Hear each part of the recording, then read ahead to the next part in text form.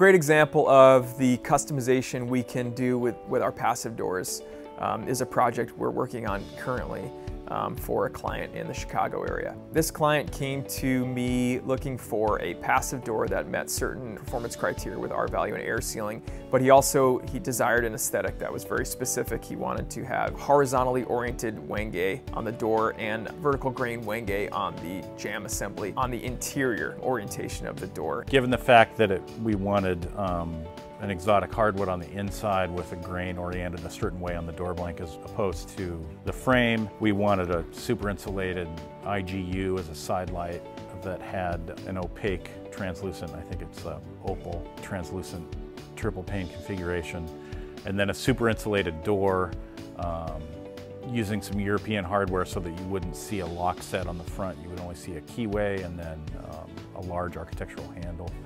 Once you put all those variables together, it became a door that you couldn't really source out of a factory setting anywhere. It had to be a custom door, which made it perfectly suited for what we do here. He had this very specific criteria that he was unable to get met by European manufacturers who do similar stuff to us. So we were actually able to, in this case, build him exactly what he wanted, as well as have performance values that exceeded what was available in Europe. We were able to work really closely in a very detailed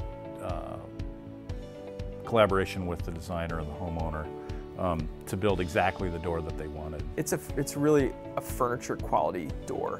It really shows that a company in the United States can build a door to very, very exacting standards in performance, as well as furniture quality construction, and it was a pleasure to build.